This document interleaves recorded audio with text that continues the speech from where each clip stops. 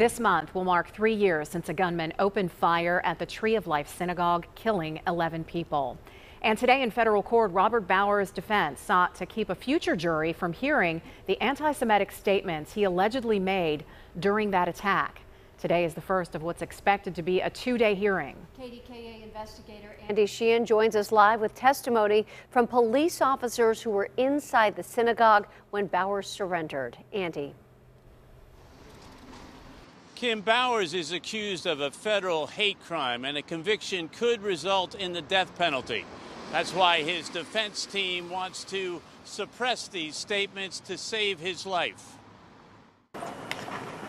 Entering the Tree of Life Synagogue, Pittsburgh SWAT officer Steve Meskin testified he encountered bodies that were unrecognizable and carnage, quote, like nothing I've ever seen.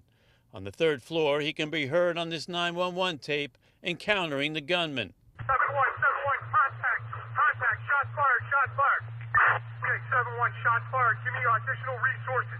And when Robert Bowers crawled to his surrender, Meskin and fellow officer Clint Timmons testified Bowers said, all these Jews must die. 7-1, suspects talking about all these Jews need to die.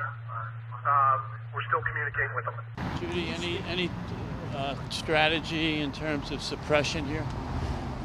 In court, defense attorney Judy Clark and her team want to prevent a jury from hearing that tape and any testimony related to the gunman making anti-Semitic statements, and question Meskin on whether he had coerced Bowers into making them, rendering them inadmissible. Defense: was it in response to a question?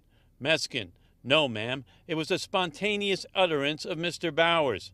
Anticipating the defense attack, the prosecution asked Meskin whether Bowers had been advised of his rights before making those statements, to which Meskin replied absolutely not, saying the officers were still in danger, fearing Bowers might have explosives on him, and not knowing if there was another gunman in the building. Quote, given the chaos of the situation and us being human beings prone to mistakes, we wanted to be 100% sure the scene was safe. Do you believe that this testimony ought to be presented in court, these anti-Semitic comments?